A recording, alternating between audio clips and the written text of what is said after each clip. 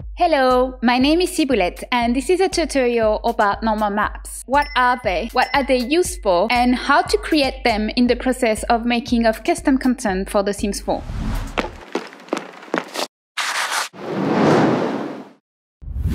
For example, the image on the left is an original scale of a statue and it's 4 million polygons. In the middle, it's a retopology of the same model and is now only 500 triangles. Now, by making the difference between the highpoly model and the low-poly model, you will get a normal map. The third image you can see here is the low-poly model plus the normal maps, which will look like exactly the same than the first one. So this technique is very useful. So you can make low-poly item that will look like high-poly model without affecting the game performance. And any item you make will run smoothly on any computer.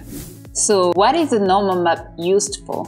In The Sims, you can add details to your mesh with the normal maps. For example, on this floater, the wrinkles you can see here are made with the normal map. If you watch the speed meshing video of the texturing of this object, you can see how I made those wrinkles in Substance Painter. In this item too, actually, you can see here that I made a blanket, but the blanket doesn't exist. It doesn't exist. Like you can see on the original mesh, just a flat blanket. It's just an illusion, completely flat. With normal map? Without normal map. It's the exact same model, like the exact same object. Everything is exactly identical, except this one I put a normal map and this one I didn't. You can see here that we can clearly see that this is drawn texture, whereas here we can see the emboss. Although calling The Sims 4 texture normal map is actually wrong, because this is how a normal map usually looks. It's purple with all bright color. But in The Sims 4, this is how it looked like. It's all gray. Because it's not a normal map, it's actually a bump RGBA. A is standing for alpha, meaning like the normal map we need to have an alpha layer. And because you will need an alpha channel, you will need to save it in DDS, because the DDS format will retain the alpha channel while the PNG won't. The PNG can save the transparency, but doesn't retain the alpha channel. So how do we convert a normal map for The Sims? For that, you will need a 2D editor software, like Photoshop or GIMP. The only thing is that it needs to handle alpha channel. Open your normal map in your 2D editor software. I'm going to do it in Photoshop to show you. You are going to need this channel tab here. If you don't have it by default, you can probably find it under Window and Search in this list. Click on the red channel, then hit Ctrl A to select everything, and then Ctrl C to copy. Then click on the little plus here. It will add a new layer called Alpha.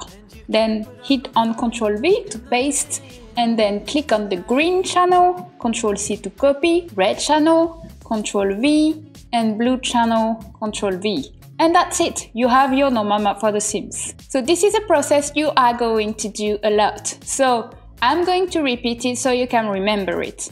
Red goes into alpha and green goes into red and blue. Once you've done it, you are going to export it in DDS. DDS is not a native format to do software. We are going to download a plugin in order to do so. There are two plugins available. The first one is from NVIDIA. It's called NVIDIA Texture Tools Exporter. I'm gonna put the links in the video description, and you will have two versions available. One is standalone and the other one is a special Photoshop plugin, which makes the whole process much easier and faster. The second one is from Intel, and it's the one I'm using. I don't think there's any difference between the two. I chose the Intel because the NVIDIA didn't work for mine, I don't know why. Any plugin will work. Once your plugin is installed, then you can hit File and Save As. And here, you will have in the scroll menu the option to export into DDS. You will have a new menu opening. Select Color plus Alpha, BC3 8BBB Linear. You don't need to change anything else, so make sure you have those settings and click OK, and there you go. If you're using the NVIDIA plugin, then you are going to put those settings, DXT5, and then click Save. To import your new normal texture in your object, you are going to open Sims 4 Studio and go into the warehouse. Here you will have several textures. So usually the normal map is the first one right after the diffuse map. The diffuse map is the base color texture of your item, and then you'll have the specular map. To make the difference between the two, the normal map is always all gray, right? The roughness will sometimes have colors in it. It's possible as well that certain items will have several textures, like it's the case for this object. Because it's a bed, it will have a frame and bedding. I click on Import and then look for my normal map texture. Make sure you have DDS selected so you can see the normal map you just created. Then click on Open. It will replace the normal map you just made. So not every item is gonna need a normal map, because sometimes your item is just very simple, or it doesn't have any detail, it doesn't have any relief, and that's okay. You don't have to put a normal map on every item. But in the case you don't want any normal map in your item, you will have to use a blank normal map. To create a blank normal map, just create a small square like 64 by 64. Each channel needs to be filled with a 128 neutral gray. So click on the Fill tool and then click on the color and put for the RGB value 128 for all three values. Then click OK and fill the colors. But you will also need to add an alpha channel. So click on the little plus here, fill with the same color, and as we've seen before, save this in DDS. If you're not sure how to create your blank normal, I'm gonna put some blank normal map and specular map in the video description so you can use it for your item. Let's jump to the most important part of this tutorial, how to actually generate a normal map. There are three ways to create a normal map. The first one is by using a high poly model and a low poly model and then calculate the difference in space and volume between the two. The second one is using a PBR material, and the third one is using a website that will generate a normal map from an image file. The first method is to use a higher poly version of your model. You can either save your low poly model and then add the details that will be your high poly model. Or you can do the opposite, make your high poly version, then save it, then reduce the poly count to make your low poly version. The high poly version doesn't have to be unwrapped, but the low poly version does, so make sure that it's completely unwrapped and that your UV map will be the same as the diffuse texture of your objects. Substance Painter has a very effective and easy way to calculate the high poly model for the low poly model. Once you have opened your low poly model, click on Texture Set Settings and then click on Bake Mesh Maps. Here, click on this and select your high poly model. Don't forget to change the resolution. Even if it's not your final resolution, it's better to keep the most detail as possible and then to reduce later. Then click on Bake Selected Texture. Now, it will calculate the difference between the two. In this scroll menu, you can see the separated texture. If I click to normal plus mesh plus height, it included the difference with the high poly model. If your high poly model has a huge difference of height or volume from your low poly model, you may want to adjust these settings, so the max frontal distance and the max rear distance will set the distance between the low poly and the high poly model. Just don't go too far, because it's possible that you include other parts of the mesh itself. From now on, and that's the nice thing with Substance Painter, any other normal information that you will add to this texture will be automatically combined to the normal mesh we just calculated. If you don't use Substance Painter, you can still do it in Blender. The result will be exactly the same, but the operation is a little bit more complicated. In your Blender scene, append both your low poly and high poly model. They have to overlap precisely exactly the same. I recommend to name them clearly to avoid confusion. Make sure you are in Cycles Render here. So first, you need to create a material for your low poly model that will receive the baking. So go in the Material tab and click on the plus. Then make sure you have the Trilo selected and then click on New. This will open in your node view. If you don't have this view, you can click on the little icon here and select the node editor. You don't have to change anything in this shader because it's not useful for what we are going to do. Create a new texture here by clicking on New. Select the resolution, and as I said before with Substance Painter, it's better to have a higher resolution than your actual result. So I'm gonna put 2048. You can untoggle alpha because we don't need it, then click OK. Now I will create an image texture in the node. Shift A and select Texture, Image Texture. In the scroll menu here, I will select the texture I just created. Now, let's go to the Render tab. For the sampling, you don't have to have such high value because it's not useful for what we are going to do. Just 10 will be enough.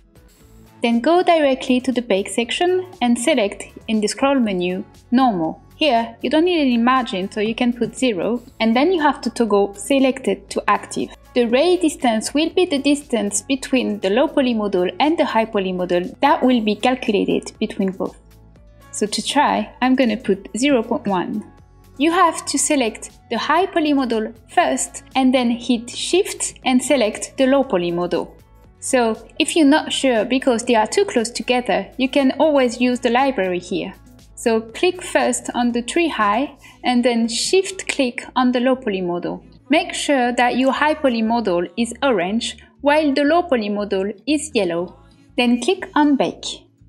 And here you have the result, the same with Substance Painter in Blender. You can now save it on clicking on Image, Save as Image and select your destination path.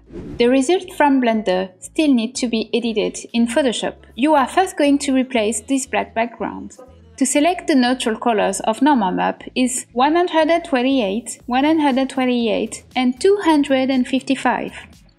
Select the fill tool and click. Now we can see here which is supposed to be the cut branch of this part, and it has a very weird shape of bright colors. So this is not what we want, so we can erase that by just painting over with the neutral purple color.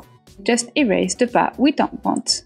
Then we do exactly what we did, meaning select the red channel, Ctrl E, Ctrl C, create the alpha channel, Ctrl V, select the green channel, Ctrl C, and then select the red channel, Ctrl V, and the blue channel, Ctrl V. We can now reduce the resolution because we don't need 2K, which is too high for the Sims anyway. So 124 we do, and then we can save in TDS. The second method is to add a PBR material to your item, like the fiber of a wooden texture, or the wicker of a basket, or even the embroidery details of a fabric. I have downloaded some PBR material that I like. I just move it here and then put the setting right so I can have the result. You can see that the detail will be added to the original baking we made between the high poly and the low poly model. When I will export my texture, the normal map, we combined both calculation between the high poly, low poly, and from the PBR material I applied.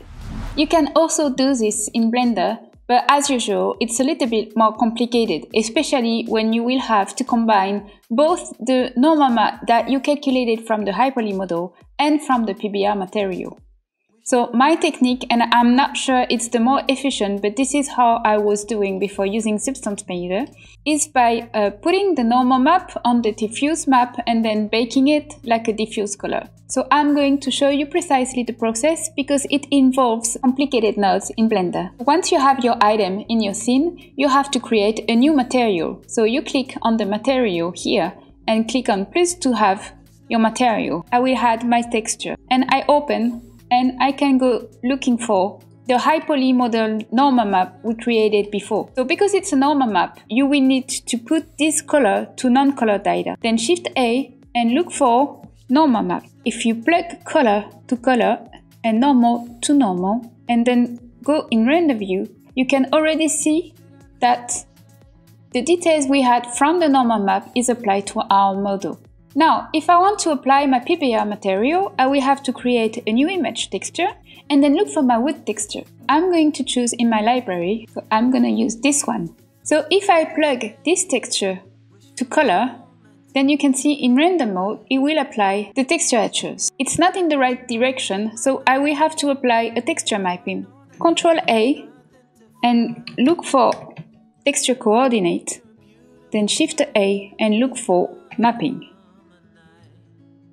You will have to plug the UV to vector and the vector to vector. Here are the coordinates of your new texture, and we move the Z value to 90.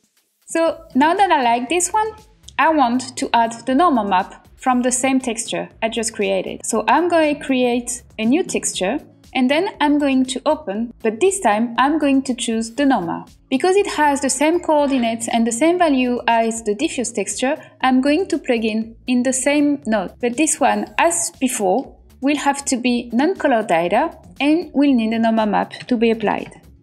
But because this is only one and I already have one, just search for Mix RGB and then join both colors here. So how can I use this to make my normal map and then convert it for the seams? Instead of using the normal here, I will remove both the normal map and then put it back to colors for both.